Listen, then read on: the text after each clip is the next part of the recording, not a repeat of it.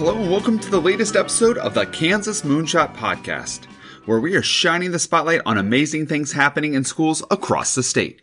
Whether you're one of the Mercury, Gemini, or Apollo schools launching some amazing redesign plans, or a teacher trying to do something a little different, I want to share your story.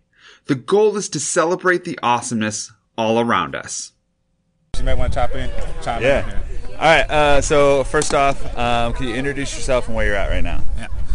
My name is Ashford Collins. I'm an assistant principal at Oxford Middle School in Blue Valley. All right, what's your name? All right, I'm Montez Willis, and I work for a company called JB Hunt, and I'm one of Ashford's good buddies from college. Excellent. Okay, and so can you describe kind of what the Hope Walk is and how it started? Right, so as far as what the Hope Walk is, it really started in 2016. As far as timing goes, it could have been earlier, it could have been later, but I think the discernment from just a lot of social and historical discourse and chaos, most of it dealing with a lot of racial and mental and emotional discourse that we had not dealt with before, and so it came back to the shores and kind of revisited in a very disturbing way. And so I felt like, sometimes in the suburbs, it's easy to get a little comfortable and it begins to feel like part of the discourse in this country is out of your hands, but we felt like we wanted to make some impact here in the community that we're in, because that's where it starts. And so the whole term of United Love Through Hope came to mind, because we feel like no matter what swords you're using, if you're impacting anything that's chaotic, love is always going to be the best answer to that. Anything you want to add to this? No, I agree. I think that was the biggest caveat. During that time, we both felt like literally it seemed as if a lot of people have lost hope, any type of hope to glean to anything. So we just wanted to make it a point to be visible, that there is hope and comfort and coming together in unity and coming together in general. And we just wanted to, again, start in our community, because, again, that's the closest place that we could reach. So that was really what it came down to. So this is the fourth year doing the walk. So if there's a school out there that wants to, because I feel like the school is kind of the hub of the community, and so if there's a school out there that wants to launch something like this in their own communities, what recommendations would you have for them wanting to start something like this? Yeah, my honest answer to, if you want to do something to make a ripple, we didn't know what we were doing, and if we're being completely honest, we still don't know what we're doing.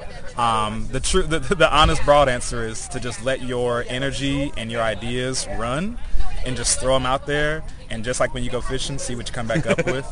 But if there's anything on your heart that you want to start with those crazy ideas, share them with a couple of close people that you trust, and throw them out there. And sometimes those people, like my team right here, they help kind of polish them up to say, like, hey, this is how this can practically look. So really just have the idea, get people close to you, share that with them, because most of the time they probably have the same feeling, if not same ideas as you, and they'll help kind of polish those things up. And next thing you know, you're on year 4 of doing something that you just kind of dreamed and envisioned before.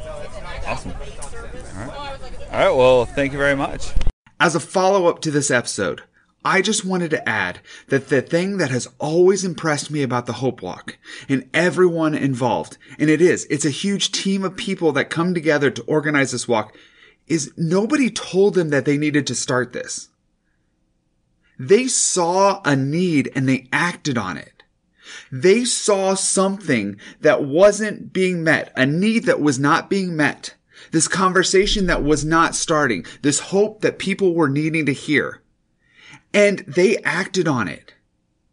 Too often I hear people, especially in the education space, complaining about, if someone would just start this initiative, if someone would just teach these kids this one thing, school would be so much better if someone would just go out and organize this. And at a certain point, you have to realize you are that someone. Stop waiting for someone else to organize it.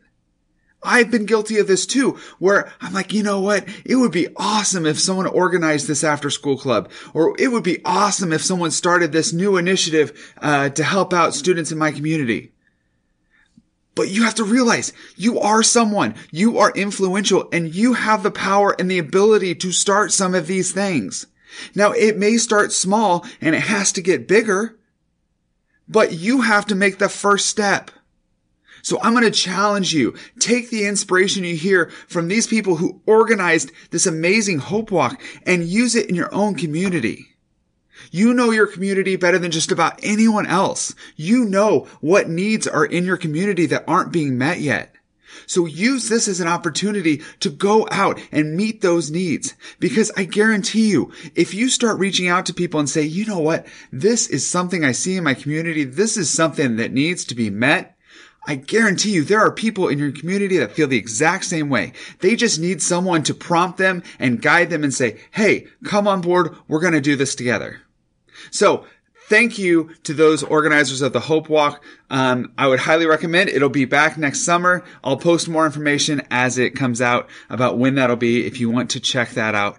But a huge, huge encouragement, challenge to you. Find something and get it going. Let's go. 2019-2020 school year. Let's launch something. For more information about this episode, check out my website, MrStockRocks.com. If you know someone doing something awesome in their classroom, let me know about it. I'd love to have them on the show. You can email me at teachlikeaninja@gmail.com or follow me on Twitter at teachlikeaninja. I've been your host, Josh Stock, 6th grade language arts teacher and self-proclaimed awesomeness expert. Until next time, book it forward and be awesome.